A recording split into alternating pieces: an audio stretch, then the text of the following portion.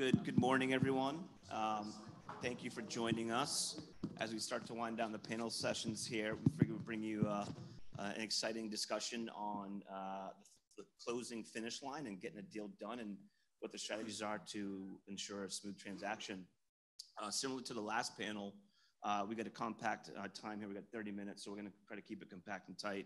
But we do encourage questions along the way, so feel free to raise your hand, ask questions, but we will also reserve 5 minutes at the end for questions from the field. So we'll do some quick intros and then just get into it. And I'll start with myself. I'm probably the least interesting guy here. I'm an attorney, so not a sponsor or capital provider, but I'm a partner at a law firm in Boston, Burns & Levinson. We do a lot of middle market M&A on the buy and sell side. That includes working with sponsors, independent capital providers, that kind of stuff. So want to turn it over to our panelists, and then we'll get going from there. So we'll start with Robbie. Great, thank you, Brian. It's good to see a lot of familiar faces here after so long. So I'm happy that we're back from the pandemic. But like Brian said, my name is Robbie Marcos. I'm a founder and managing partner of Samson Capital Group.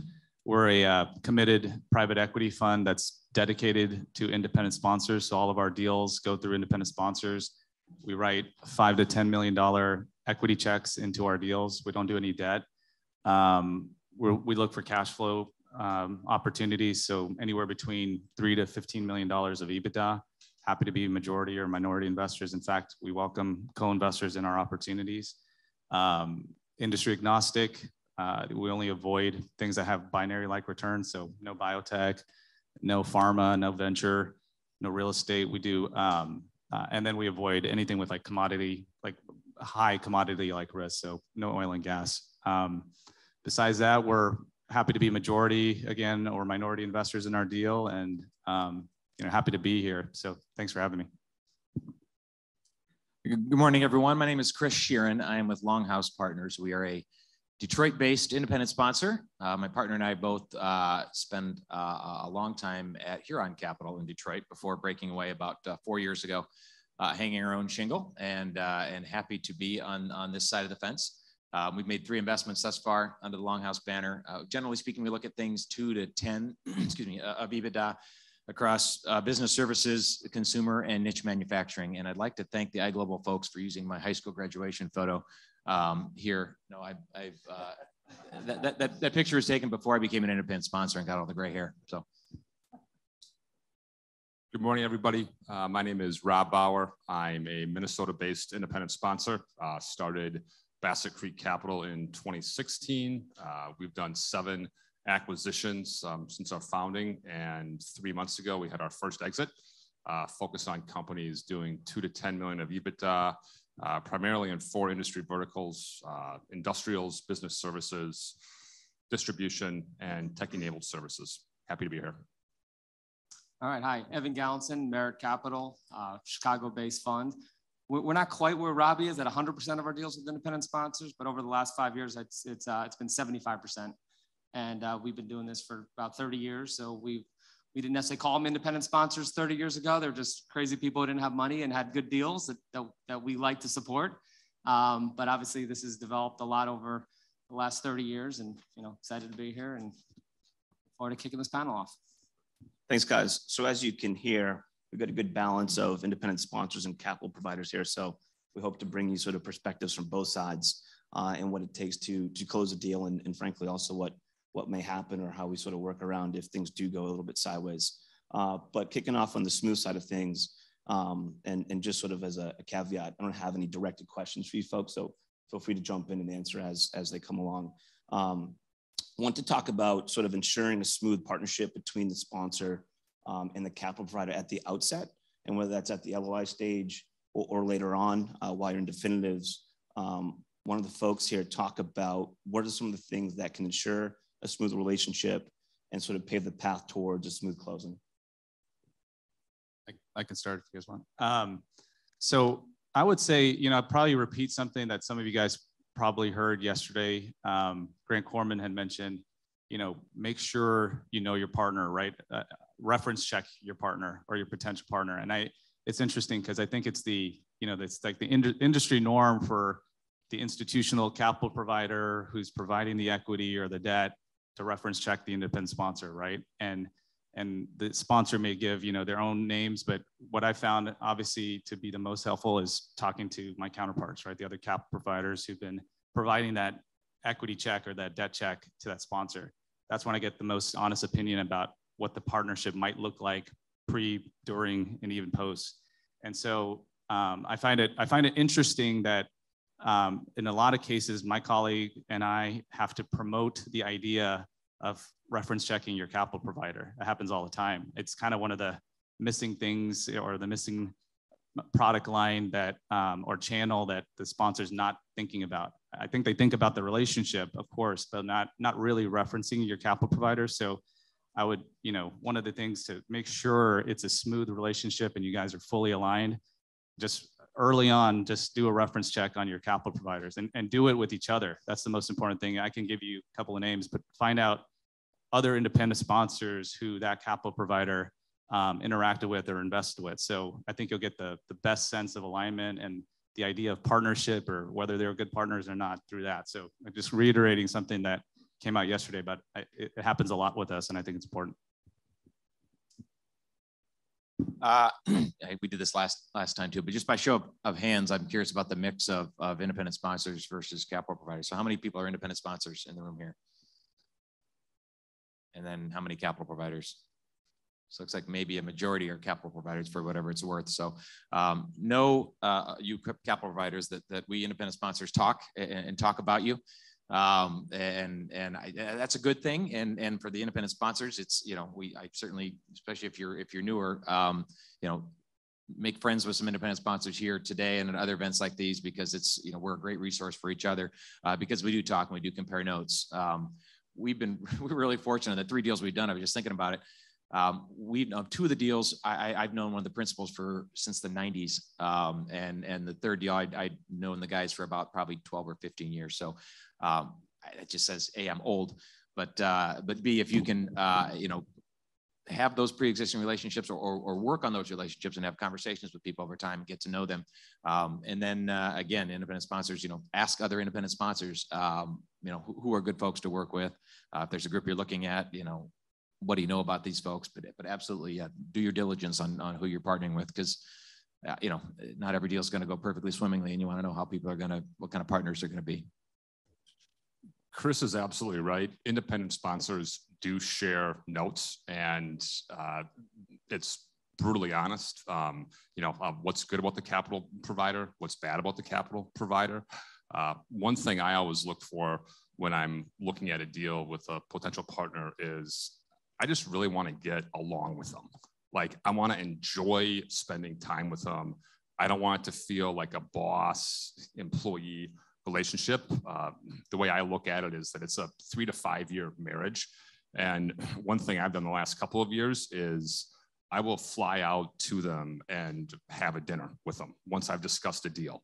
We're not really talking about the deal points, but if I'm spending an hour, 2 hours breaking bread with a capital provider, I'm gonna get a feel if it's a good, you know, cultural fit, because, you know, we put together a lot of, you know, strategic plans, a lot of PowerPoint decks, but things don't go perfectly. And if I get along with the capital provider, and if there's a good cultural fit, then I have the confidence we can get through pretty much anything.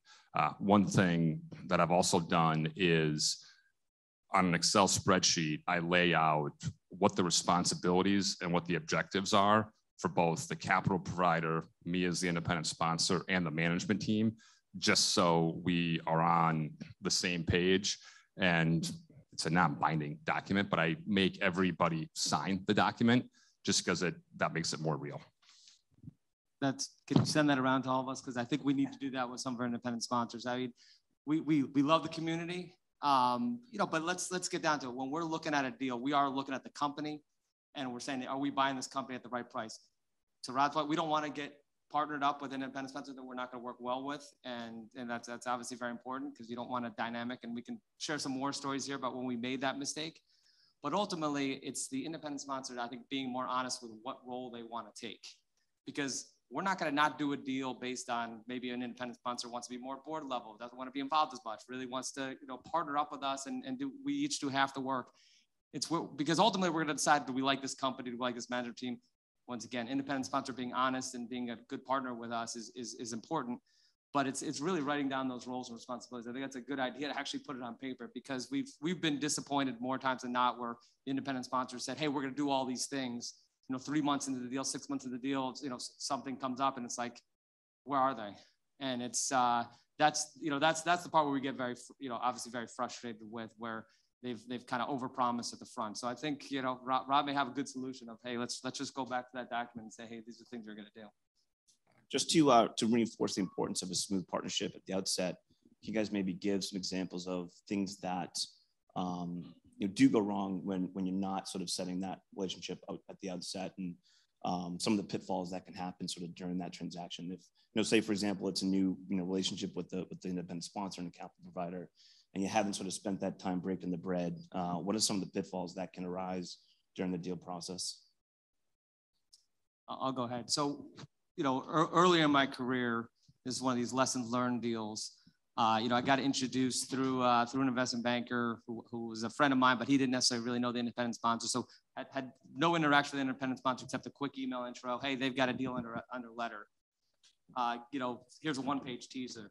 I basically started. It was a very attractive looking deal. I mean, it was everything you wanted. It wasn't customer concentration. They're paying a good price. It was good margins. Everything lined up, exactly how we wanted. So, frankly, as a younger person eager to get a deal done, I was excited. So, get on the phone with the independent sponsor, and they're like, hey, this deal's closing in 45 days. I need your best terms. I need it tomorrow. I'm like, okay, what other information you have? They're like, well, let me I'm teaming up with the CEO on the outside. He knows the company. The current CEO and owner is going to retire. We partnered up. We're putting this deal together. So basically, he said, but before I give our conversation, and then I want your best and final terms. Closing in 45 days. Well, do that. He negotiates, very good economics for himself. And what happens once he says, hey, okay, we'll accept their economics. We're working on the deal. And I was like, all right, now download me all the information. Well, there wasn't that much information available. We were not 45 days from close. This deal, we ended up doing it, but it closed 5 months later. What we were told in the one-page teaser and the 1 hour phone call before we agreed to economics and structure, turned out to be a lot different when we got, close to close. Got to the point where, once again, didn't know the independent sponsor very well. Probably should have taken more time, done some. Now, this was the independent sponsor's first deal, so there wasn't a lot of background history. Talked to other capital partners, a little tricky. Once again, really liked the deal, so was over eager to move forward. Had thought that he was really close with the CEO who was going to take over, so thought that they were kind of, working together. Well, as we got closer to closing, I start getting calls from the CEO like, hey, do I have to work with this guy? I'm like, uh-oh. I'm like, well, yeah, I thought you guys put this whole thing together. He's like, yeah, he's like, well, I sourced the deal. I'm like, oh, I thought the independent, I didn't know. He's like, and the economics that he's offering me, because I offered them a package economics, and I guess I really gave it to the independent sponsor, who then basically offered the CEO a very, very little piece of that. And he wasn't he wasn't necessarily very happy with what his offer was. And I was basically locked in, and we wanted to get the deal done. So we ended up closing the deal, knowing that we're going in with our independent sponsor, our CEO not that happy. And, right out of the gates, I mean, the board meetings were contentious. Those two guys didn't like each other. The fact that the company didn't do well out of the gates, not the independent sponsor's fault. And, certainly our fault. We agreed we weren't doing the deal based on what the independent sponsor. We did our own research, so we can't blame anyone. But we went into a deal, and it just, for 2 years, I mean, talk about not wanting to be around people. It was just a miserable experience being in the board meetings together, because you had two people who didn't want to talk to each other. Eventually, the independent sponsor agreed to step off. I mean, by this point, there's really no value to the company, and there never ended up being any value. So the independent sponsor didn't really walk away from anything, but did walk away from the deal and made the board meetings at least more pleasant, besides the fact the company wasn't doing well. But bottom line is, it is some of that, that's the mistake up front, is trying to be too aggressive. You guys sometimes ask, once again, for economics and packages when we don't have the full information.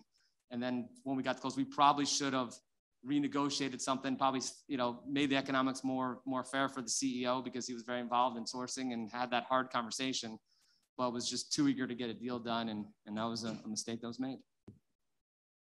I'd probably follow up on that. And this ties into what Rob was saying and Evan's just said, but I would proudly admit we haven't had a sour relationship yet. So that's a positive, but could we have avoided some major brain damage up front? Absolutely. That's happened a couple of times, which we've learned from. And a lot of that is, again, kind of going back to the first topic, was around alignment and understanding who your partner is and understanding what the independent sponsor, expects, right? And around the roles and responsibilities. But I've found kind of the trend, at least, we've been doing it for about 8 to 10 years. And the issue usually happens with kind of new entrants, both, not just independent sponsors, but both sides, capital providers. I think of the independent sponsor space as an asset class today. There's a market. There's terms that people have agreed to on hundreds of deals now. And but when you're a new entrant with not the right mind frame or not enough experience as an independent sponsor or understanding of the asset class, you come in with a very off kind of idea of the terms. And so I think, trying to understand, what is market, what's appropriate, will save both sides a lot of time, and what's the responsibilities. And again, like, sometimes we might see a new entrant treat a capital provider as just a check and completely passive. That's not the independent sponsor asset class. It's all about a partnership. If we wanted to be a passive LP, we would just invest in traditional private equity funds. And so this is all about the partnership, capitalize the P. There's equity rights, there's consent rights, there's governance rights. It's a partnership. We're trying to get into this deal together for the next 3, 5, 7, maybe 10 years. And then it's not just the independent sponsors to blame. There's a lot of new capital providers who come into the the independent sponsor asset class and want to treat the independent sponsor like a broker. And that's not what the independent sponsor space is about. So you kind of have to know who you're dealing with. So do that up front. Otherwise, you're going to waste a lot of time like we did early on. Given the time constraints, I don't want to spend too much time on this, but maybe it's good to get an independent sponsor perspective on this. So maybe Chris or Rob, real quick. Well, there certainly are potential circumstances where the independent sponsor and the capital provider may start to look at the world in divergent ways. I mean, there's any sort of, and I'm talking post LOI, there's any sort of, diligence hiccups that can happen, whether it's a bad QOB or, something else that you uncover in diligence that may be kind of spooky. And it could be an independent sponsor trying to get their first deal done, or maybe they're just in love with the deal.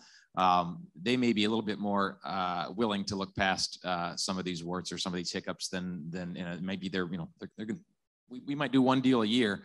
The capital provider might do 5, or if they're more mezz oriented, they might do 10 deals a year. And they can frankly afford to be a little bit more selective, perhaps. So you have potential tension there, where the independent sponsor might say, that's okay, and the capital provider said, it's not for us. We haven't had that situation. We actually had a situation earlier this year. A company that had a small division that did some electrical contracting, some union work, and so they participated in some multi-employer pension plans. And we asked very specifically about it pre-LOI. And actually went into the LOI with our capital provider together. We kind of issued the LOI jointly, but we had asked very specifically about this issue. And then fast forward 2 months, QOB was done. Investment banker kind of sheepishly comes back and says, "Oh, by the way, here's the updated assessment of the liability," which, we looked at the date. It was before we had signed our LOI, so they were sitting on this liability, which was 3 times what they had told us it was. And so we talk about, can we carve out this division? Then this deal gets too small, and we were absolutely on the same page with our capital provider in that case. But if we were maybe somebody different, or if it was our first deal and we were desperate to get it done, we probably would have had either had a fight with our capital providers, or may have parted ways. So there are circumstances where the incentives can be a little bit misaligned. We unfortunately haven't had any major issues with that ourselves. But yeah, the quick war story I have where things have gone south early on is 3 months after closing, a legal HR issue came up at the company, and the capital provider and I were aligned on how to address the issue. We had our lawyers getting involved, and we had a great plan. The problem was we assumed that the CEO of the business didn't want to handle it. He actually liked handling legal HR issues. And so we were doing double work. And so, we had a conversation, and that's actually when I came up with the roles and responsibilities. So capital partner, independent sponsor relationships are important, but also make sure you communicate to the management team, what your roles are as well. It's a good segue. So let's turn more to the deal side, where you assume there is a good relationship and partnership between the sponsors and the capital providers. What are, and you guys have touched upon a little bit about it, Chris and Rob, but what are some of the things that can come up in a deal with the target, where there's a potential retrade, the economics change, and could lead to a situation where the capital provider frankly wants to walk away, and then you kind of deal with the conflict of interest where the sponsor wants to close the deal, they put all this time and effort into it, but frankly the economics don't make a whole lot of sense for the capital provider. So maybe we can go down the line or talk about situations, how you deal with that, and try to get a deal done, even though it might not make sense anymore.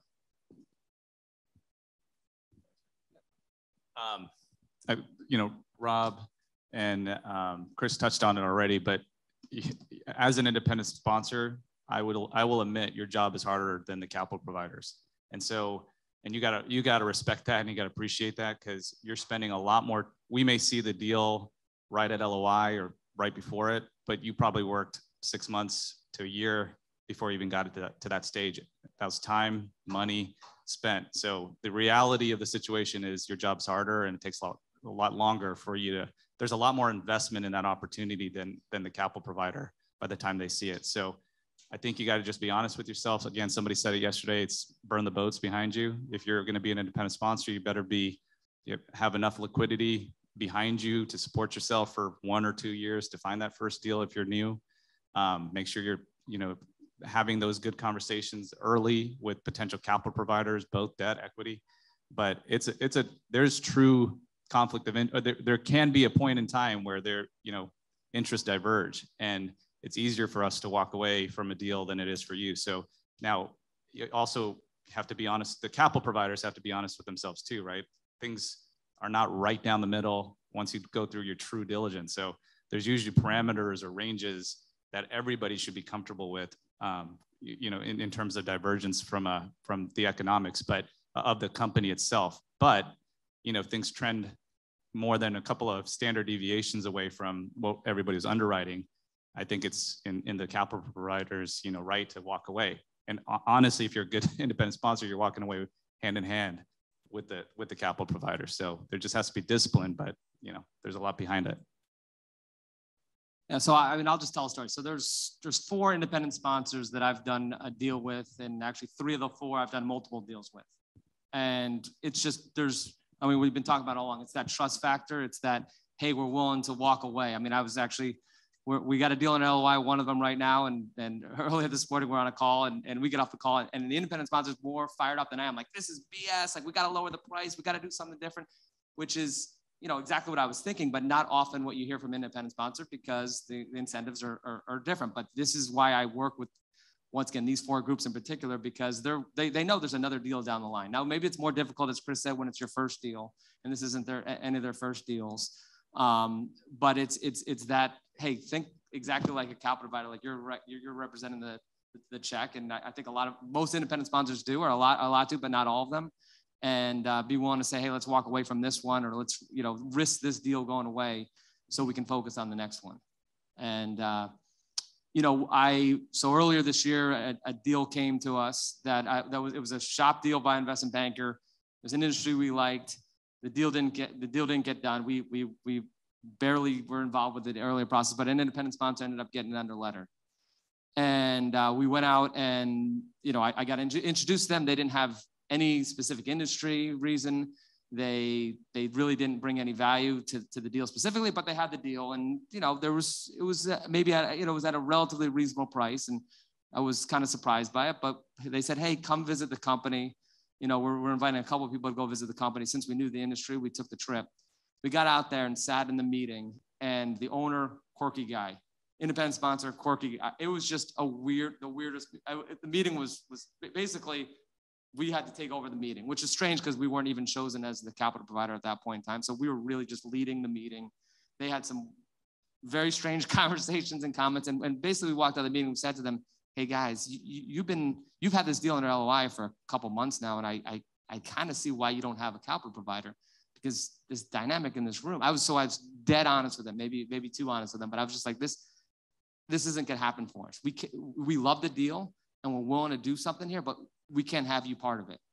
No independent sponsor wants to hear that, right? Obviously we said, hey, we'll work out some economics for you, but this isn't gonna happen. And they said, of course, not surprisingly, they said, hey, let us think about it. 3 months go by, they don't find another capital provider, they call us back again, and they say, okay, we're willing to do that deal. Okay, by the time I get reintroduced to the management team was done. This independent sponsor was, had dragged them on for 9 months under a letter, but we were, throw out the baby with the bathwater. We had no chance of getting back, and we tried to revive it. They ended up, going with another group. Deal hasn't closed yet, so who knows? But it was one of those where the independent sponsor, they would have had, like I said, it wasn't the best economics, wasn't everything they dreamed up, but they were going to get something, and just try to be honest about how it wasn't going to be a good dynamic. We got the deal done together. So good lead into my next question. This is for the sponsors here. If a capital provider does walk away, what can an independent sponsor do, and what strategies can they take to ensure that a deal gets done, if in fact they do want to get that done, short of going to find another capital sponsor? Scramble, I think, is the seller first thing saying, you do. What's going on here? When are we going to close? So one thing that we do, and I'm happy to share with this group, and I don't know where we got this idea. It probably wasn't us because we're not very smart, but when we issue an LOI in a competitive process, we will actually put in the LOI, if we don't have our, I guess occasionally we'll have our equity partner kind of lined up and we'll co-sign our LOI, and then it kind of takes that risk off the table. But in the cases where we don't, we will put in our LOI, basically give a two-stage exclusivity. So basically giving ourselves 30 days within which to sign up our equity partner on the deal. And then we have that done, that triggers another 60 days of exclusivity. So it's kind of putting our money where our mouth is with sellers. And we found that's something that's helped get sellers and investment bankers comfortable signing an LOI with us. But we had a deal where we did that, and we had two groups that were interested. This was kind of 20, 25 days into our initial exclusivity, and we had management Zooms with both parties, and like within 24 hours of each other, for different and kind of not very good reasons, we thought both these groups pulled out. And so here we are, kind of left holding the bag. But we had developed a very good relationship with the sellers. They liked us, so we really liked them, and we just asked, we should give us another 30 days. And they were good with that. And 30 days went by, and we still didn't have anybody lined up. We had a group we were talking to that also kind of ended up falling out of bed. This was an automotive deal, and there's not a lot of folks that want to invest in the automotive industry, which we learned. But it was a great business. They got a kind of pretty unique sort of asset-light model, and we really believe in the business. And so we didn't, by the second 30 days, still didn't have anybody lined up. And so the investment banker was kind of ready to take the deal back to a broader process. But kind of right early on in that process, we found what was the right group. It was somebody who we should have reached out to, 3 months prior. Just, stupid me, I didn't think of these guys. And it worked out. And because we had developed a good enough relationship with the seller and the investment banker to just, say, hey, work with us here. We're making progress. We love your business. We really believe in the model. They know there's a kind of a limited appetite for automotive and, for investors doing automotive deals. And so they were willing to work with us. Rob? I think Chris touched on something that's very important, and that's the relationship with the seller. If the independent sponsor has a really good relationship with the seller, you can manage those landmines. I've fortunately not had a capital provider retrade on a deal or back out of a deal. I always ask them, hey, what information do you need? What do you need to do to sign exclusivity with me? So we have expense sharing. Some groups, they do those people management, I call them psychological profiles. Sometimes capital providers, that's a red line for them. Other times it's not so much.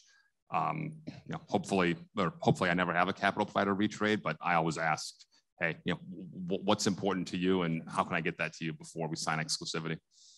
Wonderful, thank you. Well, we've come up to 5 minutes left and want to throw it out to the crowd here to see if there's any questions out there.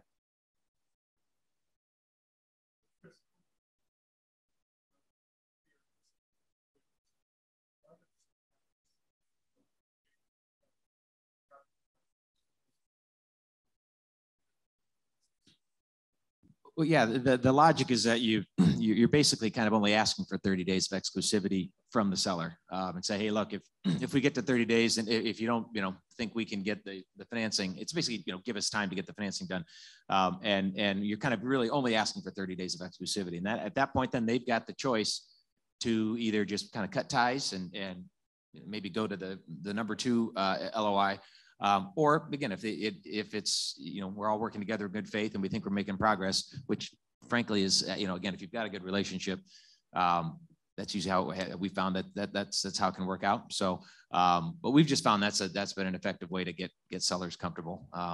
That's you're being really upfront and honest with them. And that's a lot of independent sponsors aren't necessarily being very clear of exactly where the money's coming from. Oh, I work with a family office. And so Chris's approach, I think obviously probably builds goodwill, but also proves your relationship, that they're willing to work with you when you're being straightforward, that you don't have all the capital lined up. Yeah, and just to add some value to this panel here, as counsel to sellers, for sometimes we're going to advise our seller not to take a 90-day exclusivity. They could, that's 90 days for them off the market if this deal's not going to get done. So, I think would be much more amenable to a shorter exclusivity period if there's reason to it. So that makes a lot of sense.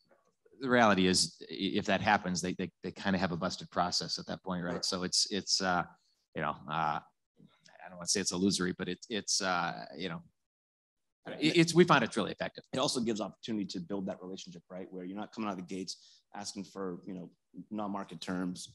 But if you can come up to that 30 days, 45, what it may be, and you got to sort of negotiate an extension, hopefully during that time, you built up the relationship where they're willing to do so. Anyone else? We've got just, oh, go for it, sorry.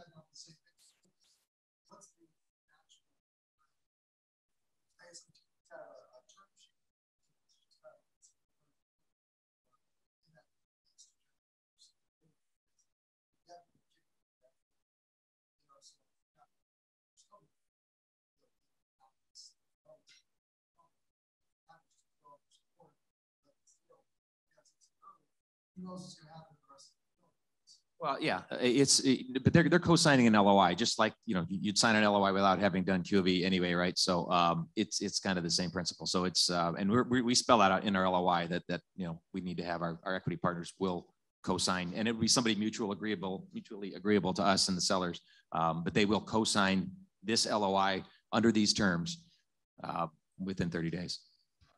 And more or less, you're committing the capital provider, hey, you're going to spend money with us. You're going to, we're agreeing. We got our partner. We're going to get QV signed up, right? At that point, it's you signing an LOI like you would on any other deal, just with only 60 days of. Yeah. Time for one more. So I will tell one other random what an independent sponsor did, which I thought was actually worked out well for them. But so they actually, as a guy I knew, this is probably going back 10, 12 years. And he's like, hey, I got this company, I got another letter. The management team's going to be in next week. Here's the information. Why don't you come and, meet the management team? I'm like, oh, sure. Wow. Okay. You're going to be in my town. Yeah. It's at this hotel. I'm like, perfect. We'll go sit down with the management team. So I walk in the room and there's a lot of people there. And I looked at it. I'm like, there's someone from Falcon. There's someone from Prudential. There's someone. He invited 5 capital providers and there was a 6th on the phone. So he basically ran a roadshow with the management team. So I've never seen that before. I thought I was doing a one-on-one meeting with management, but here we go. He just put us all in the room, and he got the deal done. 45, 60 days later. But it was like, didn't a former investment banker? He was a former. Right? Had to have been. All right. Well, that concludes our time. I want to thank Robbie, Chris, Rob, Evan for their time. Thank you to you guys and gals out there, and hope you enjoyed the session. Thank you very much. Thanks, Brian.